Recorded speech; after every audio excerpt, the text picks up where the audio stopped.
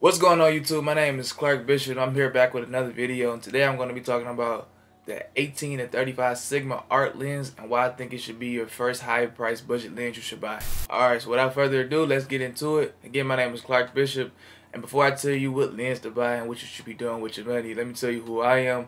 I'm a content creator. I make content for different clothing brands and also make a lot of music videos. So I do a lot of running gun music videos, and I do a lot of content video just for different people around the city and trying to express their brand. I got my own company. It's called Go Take Media, and it's kind of expressing personal brands and telling stories. So I need a lens that's quite versatile and a lens that's pretty good at the same time. So my best bet was to get this 18-35, which is on a crop sensor lens. It's around 27 to 54, I believe. So that's a great focal length. It's wide enough and it's tight enough to get those good cinematic shots that we're all looking for. So let's get straight into it. This lens right here, without further ado, if it gets in focus, yeah, there you go. It's a beast, man. It got good weight to it. So whatever like mirrorless camera you use is gonna add a little bit of weight to your handheld shots and it's gonna make your footage look that much better. We can just talk about photography first. So also do a lot of photo shoots, and I like to take pictures. I feel like every person that does video loves stills for some reason. Like most of us that got into filmmaking probably was a photographer at first. This thing works great. The autofocus on it is pretty good. It captures focus almost 90% of the time, and I just love the variety and the quality I get from the lens.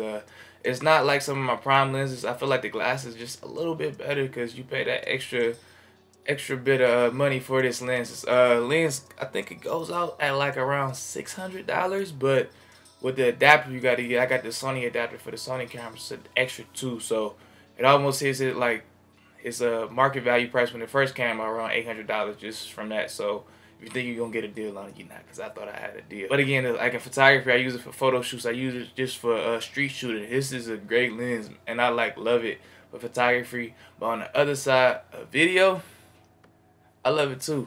But the autofocus doesn't work at all. It just doesn't work. I don't know why. Is it because of the adapter? But with photography it works, but the autofocus doesn't work at all.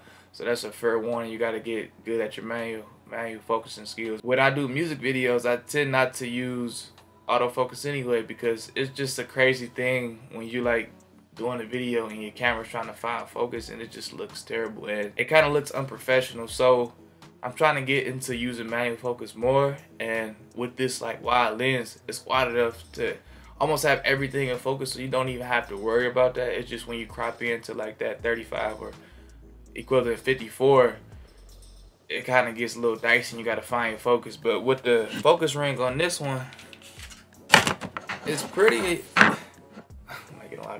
it's pretty impressive, and it got like a nice smooth range, and the focus meter right there, I got a nice range on it, and it's really not that hard to use. If you get a nice monitor that shows what's in focus, you'll be all good. I've been using it for over 6 months now, and I love it, and I kind of adapt to the manual focus. I was a little hurt at first, but hey, you can't beat it. But other than that, that's just my 2 cents on this lens. I just wanted to tell you guys, if you were thinking about getting the next kind of expensive lens, you should go for this 18-35. The 18-35 is gonna like be a true game changer. It's gonna help you a lot on your set with the versatility and just the quality of the lens. If you guys like this video, give it a like, hit a comment, give me a subscribe. Thank you guys for tuning in, and it's gonna be more and more videos like this every single week. I hope, I pray, I'm gonna try. But thank you guys for watching. Y'all guys have a great day. Thank you.